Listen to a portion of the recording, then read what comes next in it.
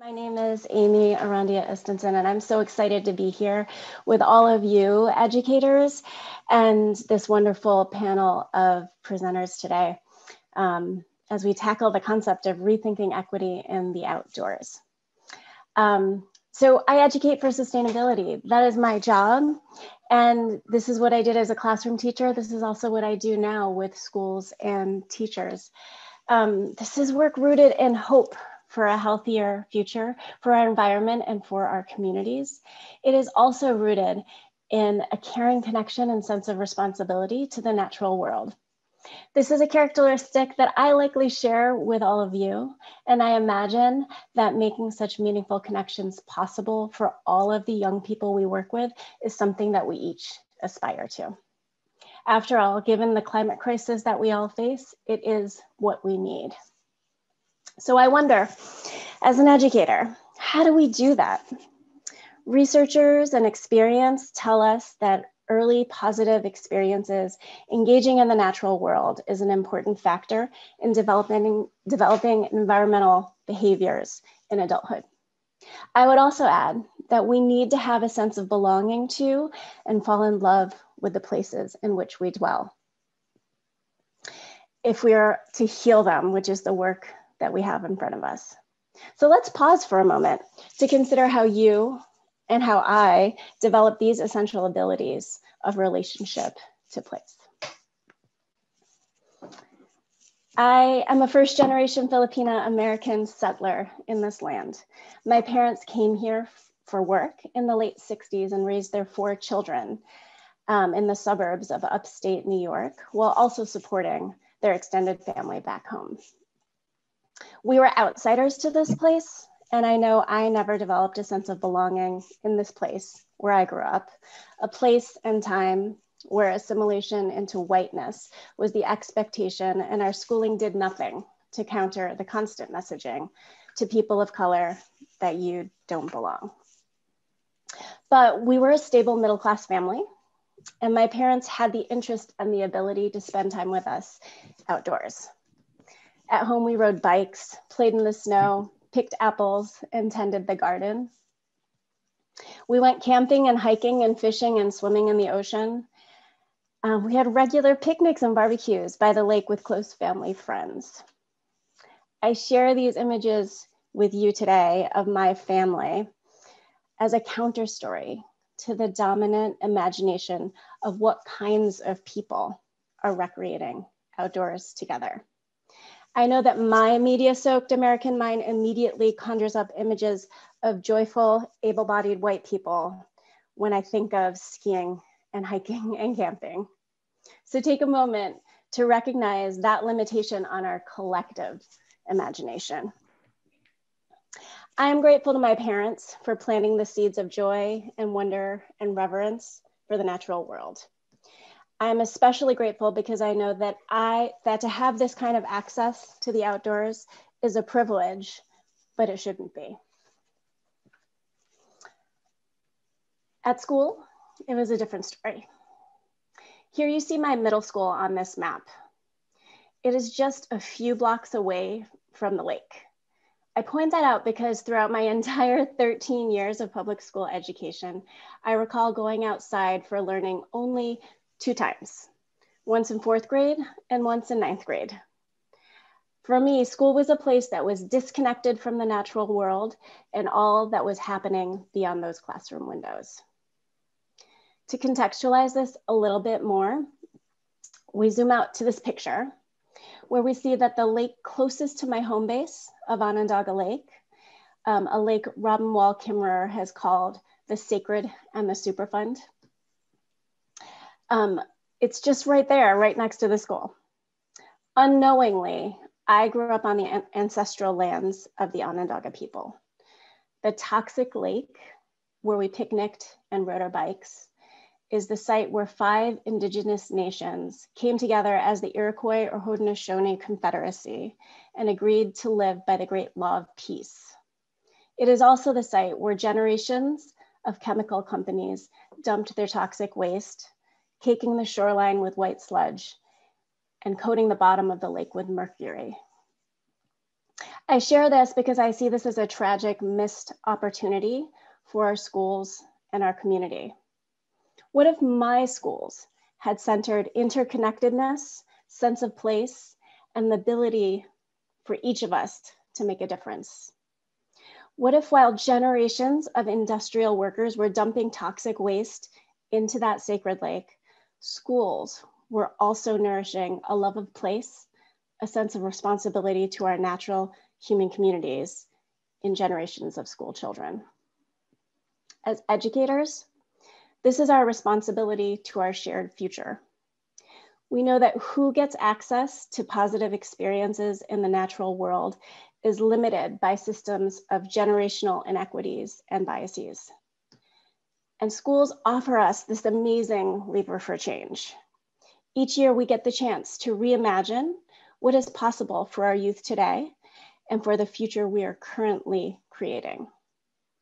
The question of how we shift school culture and practice to instill a deep sense of community and belonging is what our panel here today is addressing. As you listen in, I challenge you to push the edges of your own imagination of what is possible, who we envision as being in relationship with the natural world, and who the agents of change might be. I'll end with these words from Dr. Ebony Elizabeth Thomas, who writes about the interplay of race and imagination in literature. When describing what's needed to make our world anew, she states it requires the emancipation of imagination itself. So with that, I'm going to turn the microphone over to our first speaker, James Edward Mills. He is, I'll stop sharing for you all. He is a freelance journalist who specializes in telling stories about outdoor recreation, environmental conservation, acts of charitable giving, and practices of sustainable living. Welcome, James. Great, Amy, thank you very much for that very kind introduction. And I'm going to go ahead and share my screen and with it a series of slides. And first of all, I wanted to say thank you for Jenny for inviting me to present today. I have the pleasure of writing a feature story for the Green School National Network Catalyst Quarterly magazine, specifically taking a look at the role that green schools can play in the lives of children of color. And I'm going to basically give you a few of the highlights from the reporting that came from that story, as well as a case study on how green schools can impact the life of a single child. I'd like to introduce you to Malcolm Dribbs. And Malcolm is a student at the Aldo Leopold Nature Center here at the city of Madison, Wisconsin, where I'm based. I have the pleasure of living and working in the land of the Ho-Chunk Nation, a land known for time immemorial as the Job. And wherever you are, I'd like to encourage you to make sure that you acknowledge the ancestral homelands of the places that you once called home. And in this place where Malcolm lives, he's 9 years old. He's from Madison, Wisconsin, born and raised. He also loves the outdoors. He wants to be a hairstylist when he grows up. At the age of 9, he's already made this conscious decision as to his career choice. But Malcolm was diagnosed with autism at the age of 18 months. And he was later diagnosed with attention deficit hyperactivity disorder. He's also prone to disruptive behavior. And he was expelled from several indoor schools and daycare facilities from the age of 6. And also, he is a child of mixed race heritage. Basically, all of this categorized Malcolm as difficult to teach. And one of the things that was remarkable about Malcolm was he had doting parents that were able to afford him a variety of different options. And one of them was to allow him to attend the Aldo Leopold Nature Center, where I have the privilege of sitting on the board as its vice president. And I had the chance to visit with Malcolm in one of his outdoor classroom settings just about 2 weeks ago. And here his class is going on a day of snowshoeing. And if anybody has been following the weather, it is at this moment 3 degrees above zero here in Madison, but they're holding classes outdoors every day. And I was amazed to discover that the education is continuing despite the pandemic and despite the cold weather temperatures. But here at the Aldo Leopold Nature Center, Malcolm has virtually no disruptive behavior. He has improved his cognitive abilities, and he also has improved his social skills.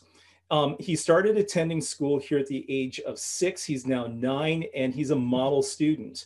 Malcolm is learning. And most important, Malcolm is happy. And all of this changed when I spoke to his father. He said that being able to go to school outdoors allows Malcolm to get his wiggles out. And I took him to mean that nature-based education makes a difference. And by taking a look at this one student, we can see exactly how nature-based education can make a difference. And we just need to listen to Malcolm's teacher, my good friend and the director of the Aldo Leopold Nature Center. Here, Malcolm can just be a kid. Those other schools just didn't address his particular learning style. In a classroom, his behavior might be disruptive, but here he can leave all of his, release all of his energy without being a problem. And that's at the core, I think, in many ways for the success that Malcolm is enjoying now. Research shows us that even as little as 20 minutes in a natural space can raise the attention performance levels of children relative to the same amount of time in most other settings. And what's remarkable about that is that as little as 20 minutes, but you can imagine an entire day of spending time in the outdoors, what that can do to a young person's ability to learn. Also, a 2009 study published in the Journal of Attention Disorders concludes that green outdoor environments can enhance attention not only in the general population, but also in ADHD populations. Doses of nature might serve as a safe, inexpensive, widely accessible tool in the toolkit for managing ADHD symptoms.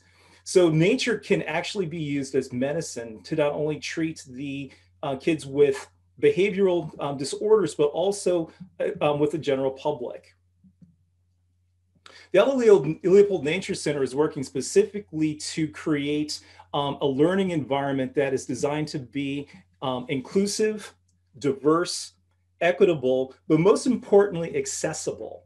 A new initiative that we've launched is called IDEA. And the idea in this case is to make the outdoors more accessible to young people. But unfortunately, not all children have equitable access to nature. And that gets us to the point of our discussion today. People of color are actively prevented from residing in suburban neighborhoods across the United States by restrictive practices commonly known as redlining. Now, this is a practice that has historic legacy going all the way back to the 1930s, was made illegal in 1968, but was practiced well through the middle of the Reagan administration in the late 1980s. And it was even under the new Biden administration, we're looking to dismantle the ill effects of redlining on our contemporary modern society. 64% of people of color live in the most burdened communities for pollution and vulnerability. Only 31% of non-Hispanic white people live in those areas. And that's from a study from Cal EnvironScreen, a environmental resources management organization based in California. Children of color are also disproportionately subjected to disciplinary punishment. Research using administrative database sets and longitudinal samples clearly show that Black American students are far more likely to be subjected and expelled, conditional on an official referral, more likely to receive stiffer punishments. Okay, so that we have not only disproportionate access to nature, but also a higher propensity of disproportionate punishment. And as it happens, nature-based education helps us to solve two very specific problems. Number one, an outdoor classroom sets levels the playing field so that each student can experience in common the wonders of nature. Every child can share equally the tools of learning provided by elements of sunlight, soil, wind, and water. And so that we basically eliminate the restrictions imposed by redlining and racial and cultural discrimination. The second thing that nature does is that in these environments where cognitive disabilities and behaviors might be disruptive indoors are more easily tolerated or even remedied. All children, regardless of their race or ethnicity, can adopt a comfortable learning style that is best suited to their specific needs. And here we're also offered two very positive solutions. And in order to achieve accessible outdoor education, we need to make nature-based education more accessible by lowering the economic barriers to access. One of the things that we're doing at the Aldo Leopold Nature Center is providing scholarship from disproportionately under-resourced young people and their families in our community, making our school more accessible. And I think it's also critical that we directly engage community organizations, school boards, and parents and educate them on the value of green schools for children of color, so that young people like Malcolm and other young people of his age and also of his ethnic heritage can enjoy the benefits of a green school education, so that we ultimately make green schools accessible to everyone. Thank you very much for your time and attention, and I will turn it back over to Aimee. Thank you, James, so much for telling us more about your work at the Aldo Leopold Nature Center and framing some of the conversations that we're going to be hearing a little bit more from our next two presenters on about that work. I want to take a moment to remind everyone that we do have three presenters, and after this, we're going to go into breakout rooms and think about takeaways and questions we have for our presenters. So as we go along, you may want to just take notes, because I know during the last session, I began to forget what I heard earlier as I heard new voices and new ideas. So moving on to our second presenter today, Heather Hairston is joining us. She's a former principal and a current EcoRise board member. She has worked as an educator in public schools for over 20 years. With most of her career in early and elementary education and school leadership, Heather has developed a passion for improving outcomes for students and communities through leveraging innovation and community partnerships as a vehicle to promote advocacy within her community. Welcome, Heather, to our conversation today. Thank you so much, Aimee, for that beautiful introduction. And thank you, James, for helping to remind us not only about the ideals of what we want to see for our places, but offering realistic solutions for ways that we can begin to disrupt some structures that we know are often not in service of students who are in the most need. So thank you for that.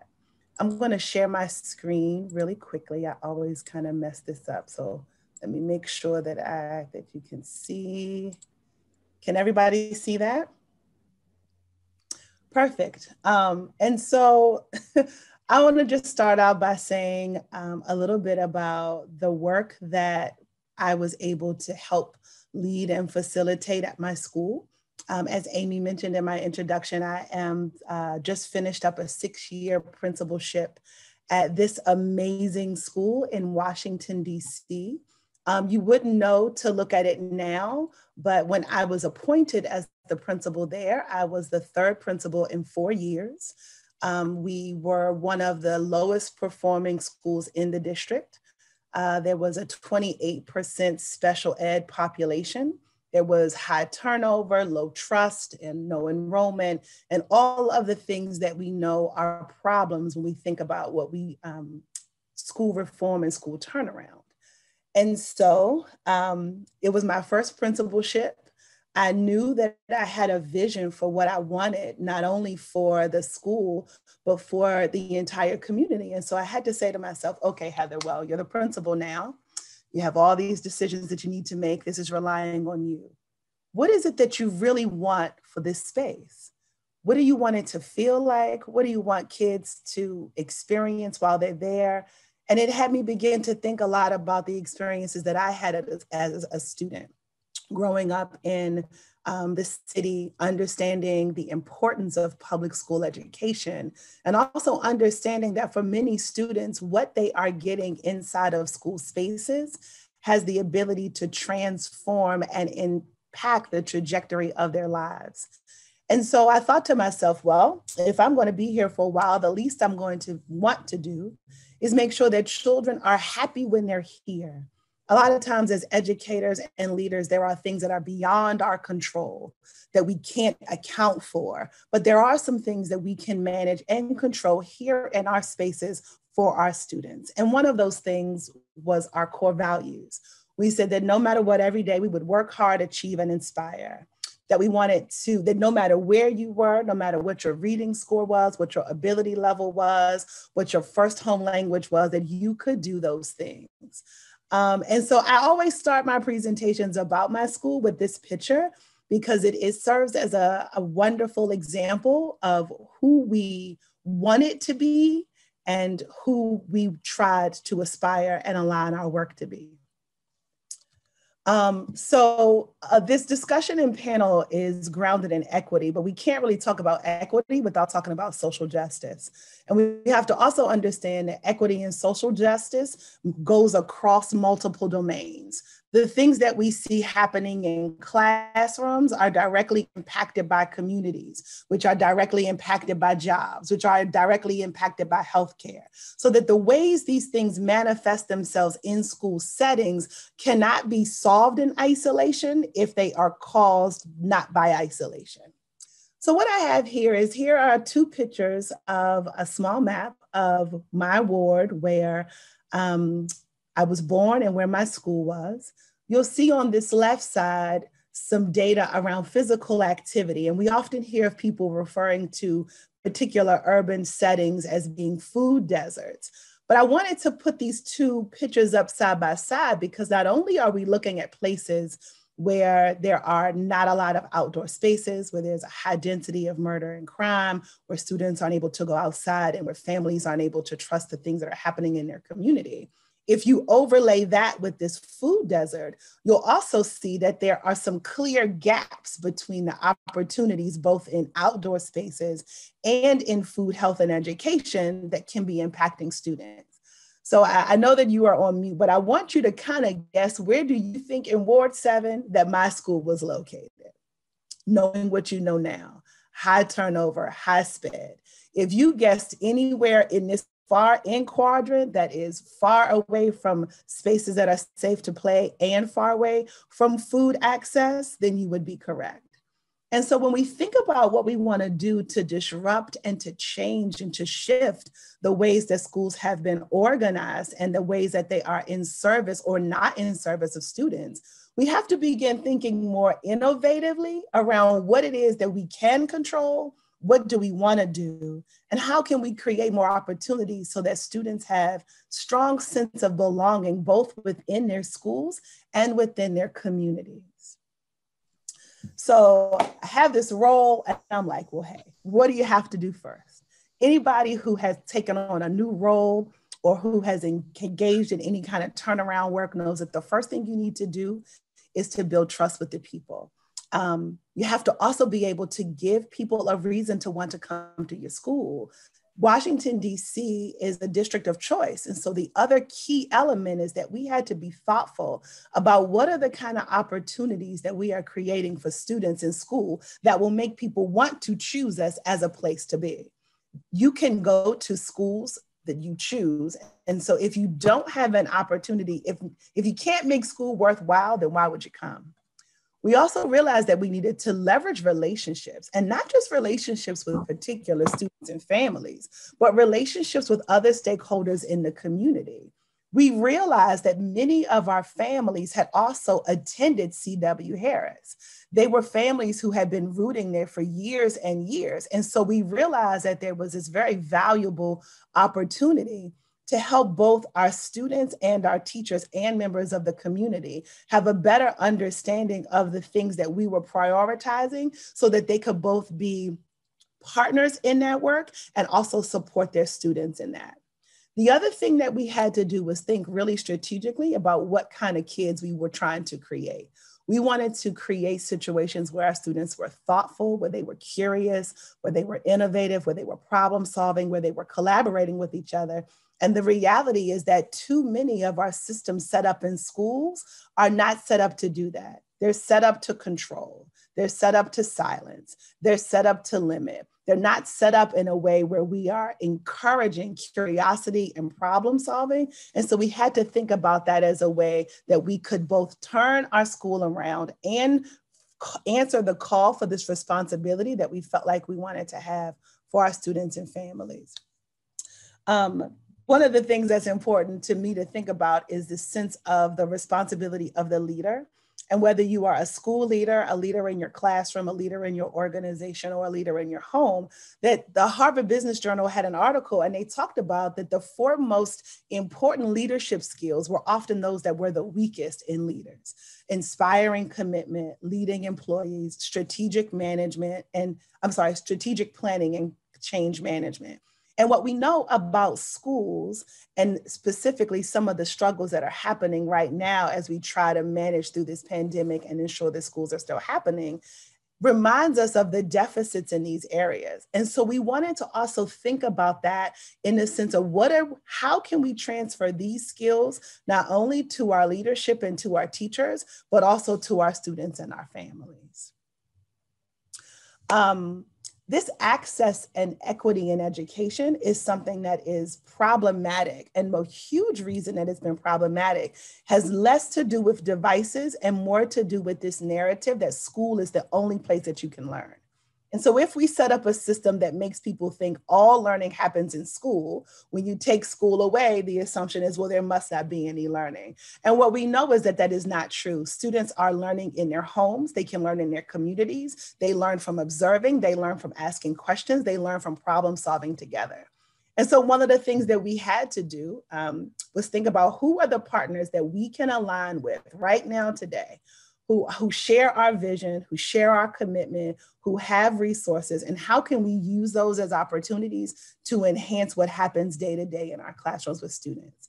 So here are three of our partners: EcoRise, which I sit on the board for and I love amazingly, really helped serve, stand and fill in a gap for many of the programs and incentives and projects that our students wanted to do. They wanted to go out and build things and ask questions and make observations. And as many of you know, educators' funding is often limited in those areas. And so one of the things that we did is we aligned ourselves with partners who would help us find the resources to fund projects that we wanted to do that were important to our kids. We also had to figure out this issue around food desert and food equity and food justice. And so we partnered with Food Prints to create opportunities where we had cooking demonstrations and cooking classrooms in our schools. At first, we were in trailers and we didn't have beautiful kitchens. We literally had a crock pot and an electric hot plate. But that didn't stop students from going outside and gardening, from bringing in carrots, from making observations, from doing research, from actually feeling and touching and smelling and manipulating and using these carrots. And even in a virtual setting, we were able to continue that work. So what you see here in the middle are some students who were engaged in a Food Prints lesson during the pandemic, where we were still helping to build those skills and capacities with them, knowing that the decisions that students are making in schools can often transfer into their homes. We then had to figure out how are we going to make sure that we are meeting Maslow's hierarchy of needs and giving students and families the basic things that they need. So we were fortunate enough to partner with Martha's Table to provide food distribution and open markets that happened once a month, where students and families could come in and do grocery shopping. Now, this wasn't even about just picking up groceries and then going away, but also offering an opportunity for students to try new recipes, to get new interests, to integrate math and science and PE and wellness and all of these other subjects that we had been teaching in isolation, and using food and the environment and the classroom and the outdoor spaces as opportunities to merge those things together. There was another picture that I wanted to show. It didn't come up, but it is a picture of my students who are outside growing and planting. And what you know, and I'll tell you this, I don't know how many of you have ever had recess duty, but I doubt that you have ever seen kids outside and unhappy. They are smiling and laughing and running and watching and enjoying the world. And these are the kinds of opportunities that we need to be thinking about how we can create them more for students, and not buying into this negative deficit mindset that, oh, low performance schools shouldn't be outside learning. They need to focus on reading and math first. Or, oh, these schools that live in these particular communities, we know that they need to care about the environment, but there's some other things that they need to do first. If we continue to promote that narrative, we will always be at a deficit base.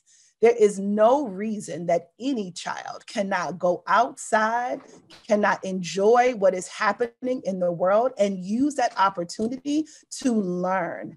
It doesn't necessarily only rely on both just the educator and students. This is a responsibility of families, of leaders, of stakeholders, of all the people in the community. And so what I would like to leave you all with is just the importance of remembering that we have a responsibility to leave a place better than we found it. Even if it's not perfect, as a leader, I encourage you to leverage your voice to remind folks that this thought of having good, clean spaces is not just an image that is designed for certain kinds of kids in certain kind of communities with certain kind of access. And that if we want to be true advocates of a better world, a future for ourselves and for our children, that we can start today in every community and in every space. And with that, I'll turn it back over to Aimee. Thank you so much, Heather. I am smiling and I see a lot of smiles here in our group after listening to you speak. And the emphasis on relationships and working in community was so clear to me through your storytelling. Thank you for sharing about how you did that work on the ground. We are going to hear from our third presenter next, Isabel Anaya. She is a teacher, a model teacher at Charles L. Kuntz Junior Elementary School in San Antonio, Texas.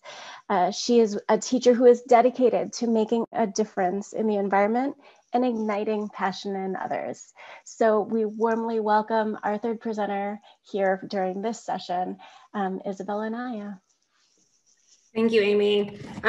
You know, hearing from Heather right now just brings so much joy, only because to be surrounded with such a group of passionate people who also share that same love of getting the kids out in nature is something that, you know, I think that more, not just educators like Heather was saying, but just everybody in general just needs to be a part of, you know, and learn. So I'm going to share my screen, and just like Heather, I always tend to mess this up too. So let me see if I can do this.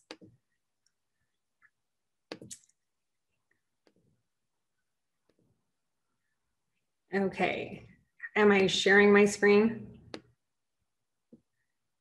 Yes, that looks great. Okay, thank you. I was gonna say, I can't tell. Okay, so my name is Isabel Anaya. I am, this is my 19th year in working with Northside Independent School District in San Antonio, Texas. I've taught third grade and fifth grade at a Title I campus for 9 years, serving as the collaborative classroom teacher, where I have where I had the support of a special education teacher to help meet the needs of all my students. And I am currently at a campus in Helotes, Texas, which is right next to San Antonio, and have been working there for the past 10 years teaching fifth grade. My teaching career has allowed me to work with students of all different abilities, students with autism and behavior needs, emotional needs, as well as our gifted and talented students. But I would like to start off by telling you a little background about myself and how my love of connecting students with nature came to be.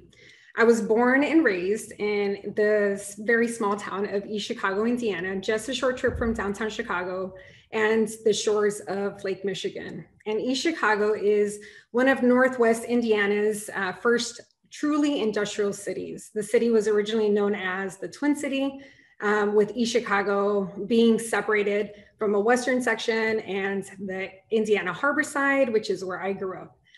The harbor, which is known as, was a population dominated by workers at Inland Steel.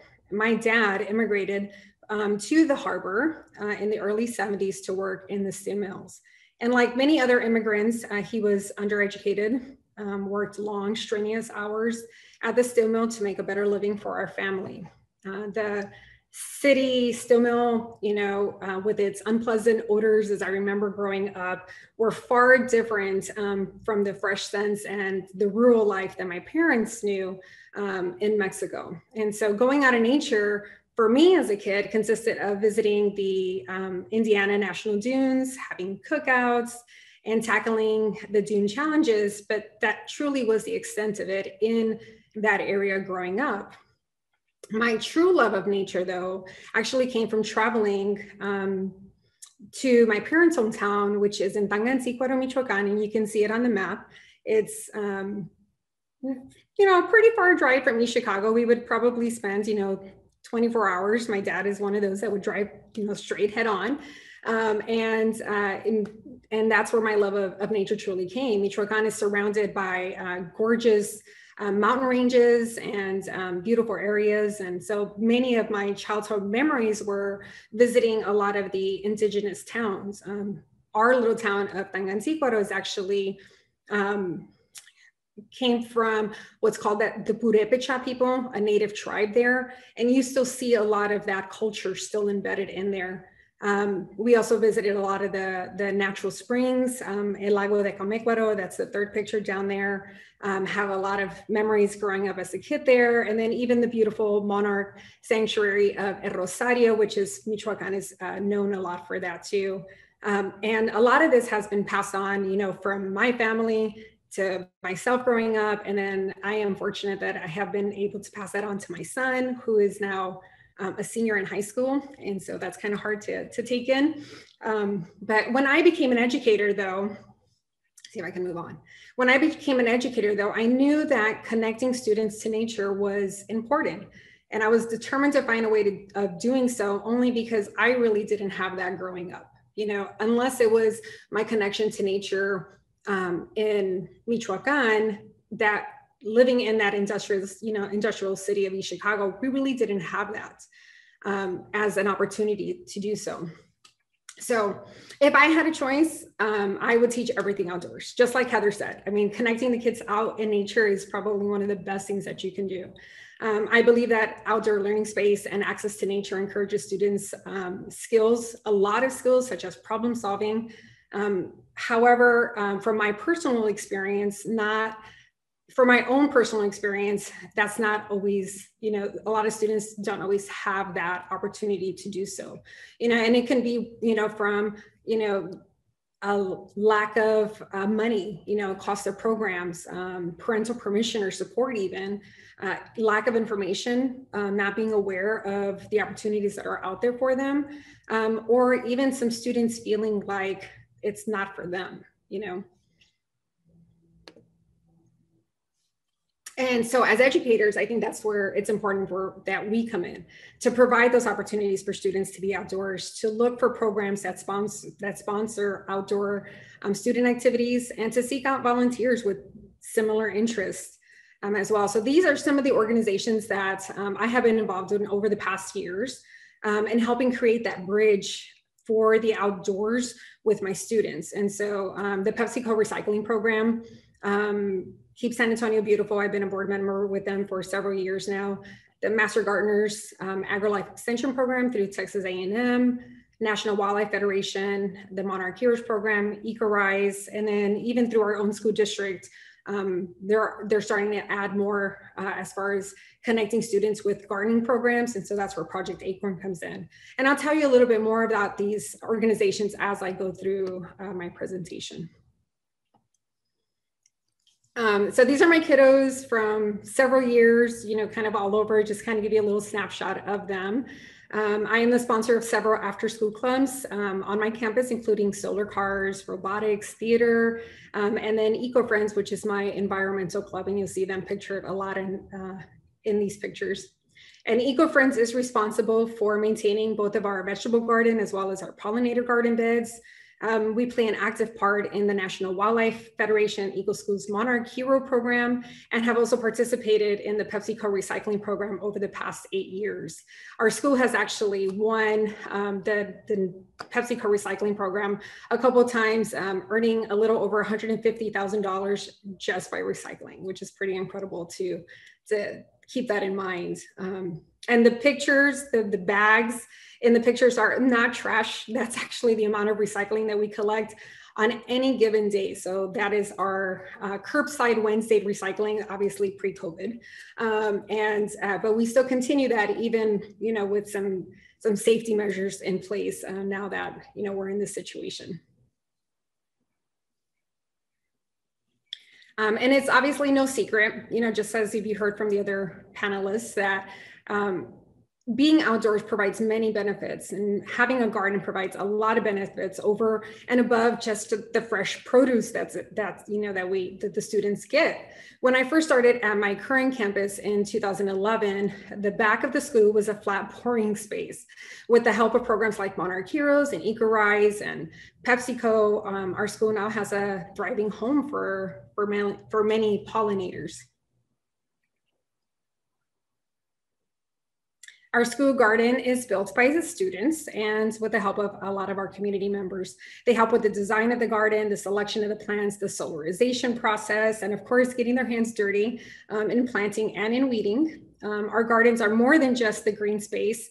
They're a hands-on outdoor classroom that teaches children self-regulation and mindfulness, which is really important. And mindfulness, and are also inclusive to a lot of learning abilities and backgrounds in students. It's not just limited to a group. And the result is what I see on a daily basis, you know, an increase in academic performance, a decrease in negative behavior, increase in empathy towards other students and organisms living in our own backyard. And this is my, oops, let me go back. We have, with the Monarch Heroes program, we have created a beautiful sanctuary for monarch butterflies through our Monarch Heroes program, and are now working towards increasing the biodiversity by adding new native plants to attract other pollinators such as hummingbirds and bees as they continue on their journey. We're adding shelter also for other migratory birds, species that often nest at our school as well. The students this year are involved in the nectar propagation station, and you'll see my students down at the bottom collecting some seeds. My students are learning how to propagate native plants from seed, cuttings, root division from our own habitats. And the neat thing about it is that once they go through the process of collecting the documentation of the growth process, and once the plants have grown, their idea is to take what we have grown through this propagation station and actually take it to schools in other areas of San Antonio that might not be as privileged as the school that I'm currently working with.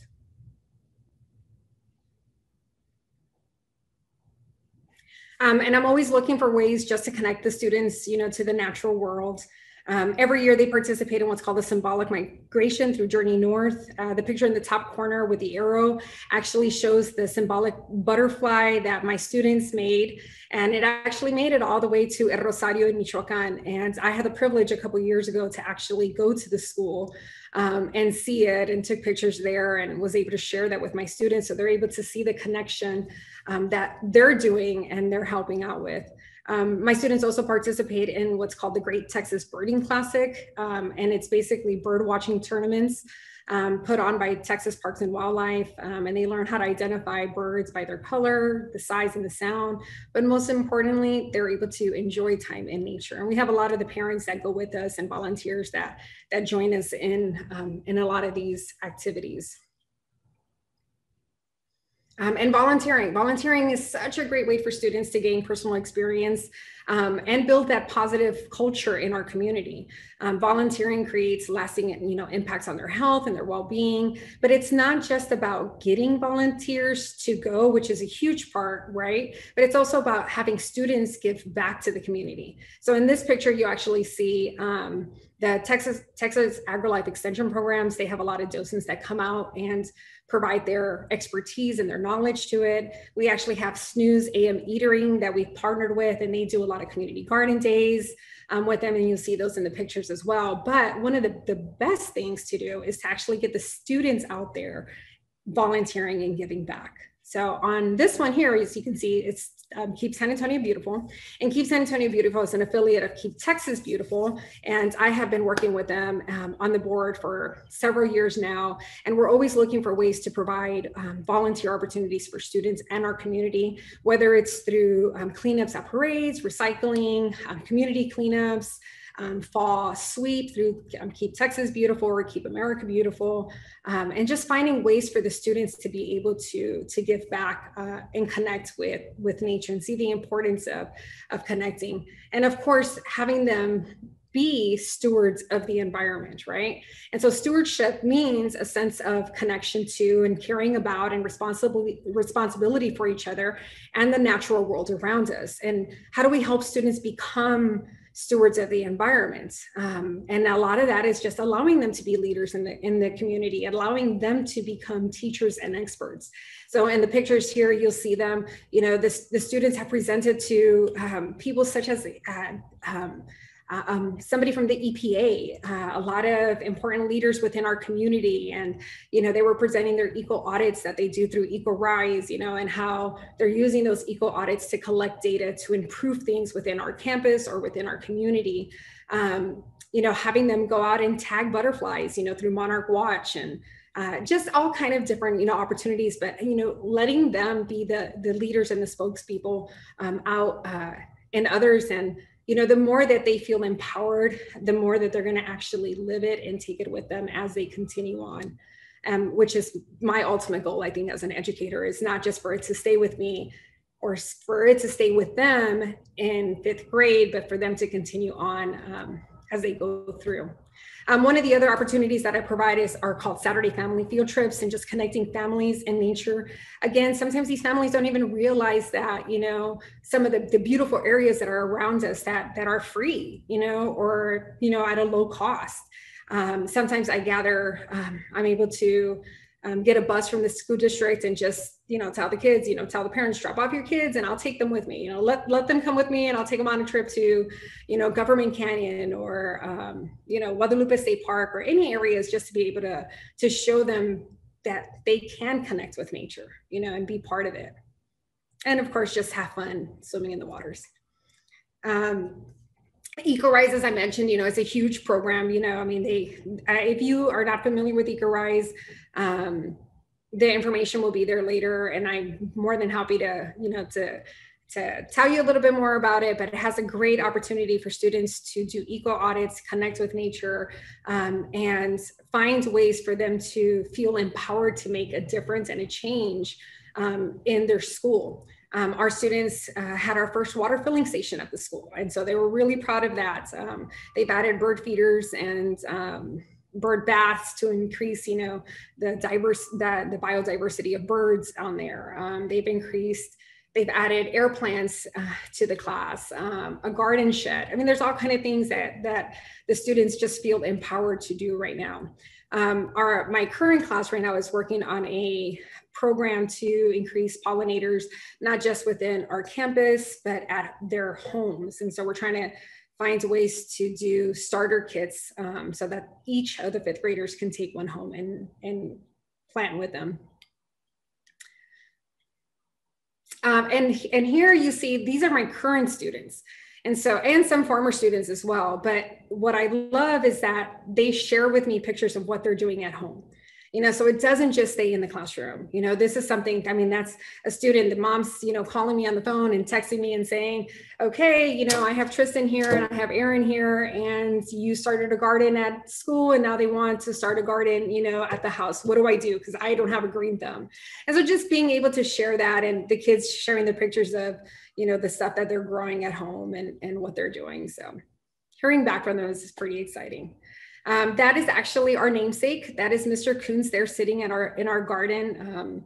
And that space is used a lot by our students, as a place where, they go and just enjoy and take care. So hopefully, I know I tend to talk pretty fast, but I hope I gave you enough information and a little insight into my world. And as a teacher at Coons Elementary, and the most I can tell you is, find ways for educators to connect their students out in nature, and they'll thrive.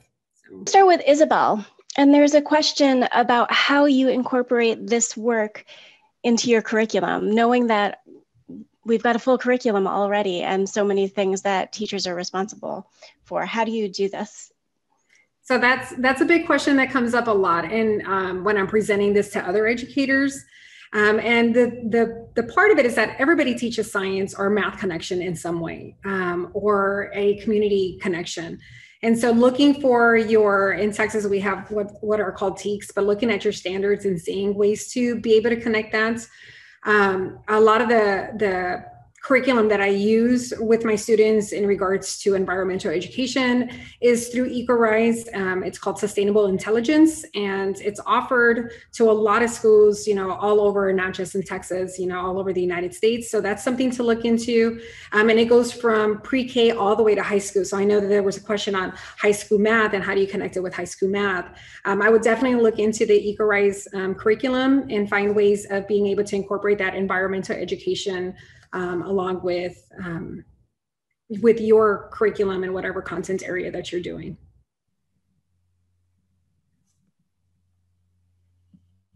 Thank you so much. And Heather, we have a similar question with you from an administrative lens of, sorry, I'm trying to get my Jamboard straight here.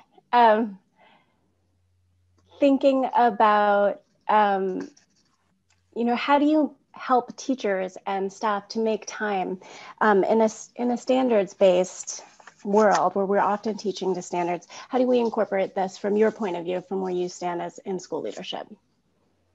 Yep. I mean, I think to me, the thing that was important is that we always try to encourage our teachers to be really reflective about if what they were required to teach was worth their time and energy. And so often we would have teachers who would be very frustrated or bored and spend a bunch of time rewriting lessons or finding books that were culturally relevant or finding things that had relevance to their own schools and communities. And so we really thought to ourselves, what is the most important thing? And what are the other ways that we can get teachers to be thoughtful about the planning that they do in order to both meet the standards that are required, but also give them opportunities to develop the things that were of interest to them. If teachers aren't interested and curious and having fun while they're teaching, then students certainly aren't going to be interested in having fun while they sit there and learn. And so for us, it was just a decision that we made. And a key element to that was training for our internal coaches and making sure that our literacy and ELA coaches, that our members of our leadership team also kind of bought into this decision we were making that said, we want to prioritize standards and make what we teach to students valuable and worth their time. Thank you. And James, related to this, there's a question here about for school work in the upper grades and connecting standards and academics to the outside world for older students. Well, as it happens, the Aldo Leopold Nature Center also did a program last year with middle school kids, so not just the elementary school grades, but the heading into junior high school. And there it was about incorporating their earth science curriculum with real practical on the ground science using, basic models of of natural science research, and so they were writing stories about, and papers about the flora and fauna on the site, as well as the natural history, the heritage and legacy of Aldo Leopold as a naturalist, the importance of engaging in forestry preservation, much like the work of Gifford Pinchot and the creation of the National Forest Service. So a lot of the crossover, it goes beyond the notion of just play. A lot of it is really substantively based scientific research and development in a living classroom, where they can actually see photosynthesis unfold and everything else that goes along with it. And along the way, they can also learn, the practical skills of math and geography, meteorology. I mean, just name the subject. The critical difference is, they're not pinned to a desk and chairs. They're sitting around a log circle, or they are walking a trail, or visiting the turtle pond. I mean, there are a wide variety of different alternatives to simply being stuck behind a desk. And frankly, that application is worthwhile, to students at every level. I teach a course here at the University of Wisconsin-Madison, and in the days when we don't have COVID, our classroom is extended to education, outside, literally just being out under a blue sky, as opposed to, being sequestered in a classroom. So it has practical applications all the way up to sophomores and seniors in college. Thank you. We're going to come back to Isabel with a question of practicality. You offered so many inspirational ideas for cross-curricular and community-based work.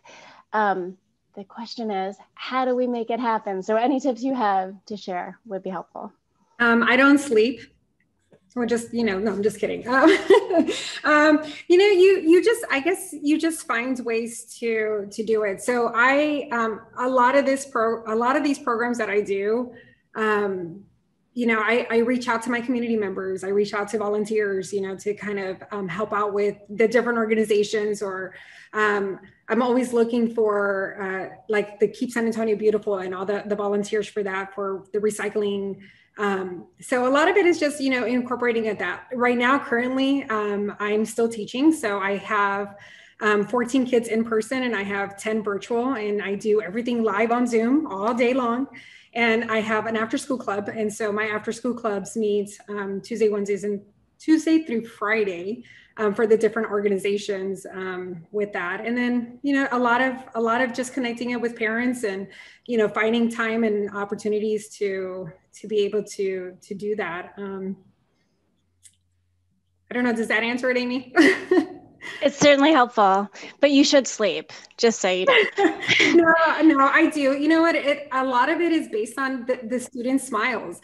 I have students who I've taught, many years ago, who come back and say, listen, are you still out in the garden? Are you still there on the weekends watering? And it's like, yeah, I do. So it just seeing the students and seeing them connect and having them be leaders in the community, I think is my drive to wanting to continue to do more with my kids. Thank you. And Heather, we're turning to you for a question about engaging families. What are the most effective strategies at getting your families involved? Sure. So, I was fortunate that at my school, we prioritized family engagement and had partners where we trained teachers on doing home visits and redesigned what conference days looked like, and really kind of presented ourselves in a way that we saw families as the partners in their child's education process, not looking at them from a deficit model of what they can't do and need us to do. But my response around family engagement is always directly connected to student engagement. When students are excited and having a good time in school, they will come home and they will say, Mom, Dad, Auntie, you will not believe what we did in school today. And that in itself serves as an opportunity to increase engagement. So now the child comes home with a flower that they picked up, or some, toy, some wire, something that they did, let me show you what I can do with factors of 9, that then creates an opportunity for the family to have a conversation with the child about what's happening. And then when they want to talk to us, then it's like, well, wait, they came home with some trick that you can do when you're multiplying 9s. Or they came home and told me that they made some carrot soup in school. And I'm like, you don't cook in school. And so the key to engagement is to think less about these structured activities that happen every now and again and are often not considerate of parents in their time, but thinking about what are the things that we are doing, and are the engagement activities that we're providing for kids reasonable enough for them to want to go home and be talking about them with their families. The key to family engagement is authentic student engagement. Thank you. And James, I'm going to ask you to kind of address 2 questions, and you may weave them together or they might be separate. One is simple. Is there other research that we ought to know about as we communicate with families and school leadership about evidence that connecting students with nature is important? The other thing is, it's an interesting question. Are we serving them all the same when we talk about equity and doing this work? Wow. Okay. 2 good questions. Actually, I think I will answer them separately. I mean, the interesting thing is that the notion of green education it's catching on nationally, and there's a lot of really great research that's happening all over the world. And I think that if we, were to take the time to do, even a basic Google search, you can turn up dozens and dozens and dozens of articles, going back for almost the last 10, 15 years that, illustrate the importance of this. One of the things that I'm really enjoying is the research that has been coming out of China from the Anji Play movement, which is basically a risk-based education learning paradigm that was created in a region of China called Anji province. And it's basically teaching kids to learn how to problem solve and to have positive experiences in an educational setting by, building forts that will probably fall down, from skinning their knees, risking broken bones, and all the things that kids are prone to do in the outdoors, and having the ability to simply be children, and as it happens, it gives really great longitudinal, long range positive impacts on every other aspect of their educational experience. They learn how to not only be logical problem solvers, but also critical thinkers. And I think that this is for toddler to preschool age children, and we're not talking about kids who are even at a reading level yet. We're talking at the very basics of early childhood education. So yes, there's a lot of really great research happening all the time, and the great thing about it is that every person on this panel is part of that research by demonstrating every day the proof of concept. In answer to your other question, with regard to are we serving every child equitably, I'm going to have to say unequivocally the answer is no. And I think that a big part of that is just simply because too many young people are denied the ability to spend time outdoors, even recreationally, let alone from an educational standpoint. And so that if we were to make it possible so that you have children with access to green space as a matter of course, I think we will be much better off with young people not only being able to recognize their place in the world from a natural standpoint, but also just from an equity standpoint, to recognize that as human beings, the natural environment treats us all the same. our society treats us differently. You know, so much so that you've got young people, specifically young people of color, who say the outdoors is dangerous. You know, nature is dangerous. It's not a place that I should go because my parents tell me that it's not safe. And that's among the many prohibitions that create inequitable access to the outdoors. We have to break down the cultural and psychological barriers, as well as the socioeconomic and proximal barriers. You know, we have, you know, notions culturally that limit access to nature by virtue of the fact that people don't think that they belong, and we need to fix that. Thank you. You just gave us a lot of things to think about. In a way, I really appreciate that question from whoever put that in the Jamboard. I want to start wrapping this up. This has been a really rich discussion, and I love the questions and the takeaways that people are posting. I encourage everybody to engage with the Jamboard a little bit further and see what other takeaways and questions people have put out there, and turn to somebody, a colleague, and get into that discussion. This is work that can't easily be wrapped up. I always encourage people to lean into the non-closure. This is not a conversation that is ending, but only beginning.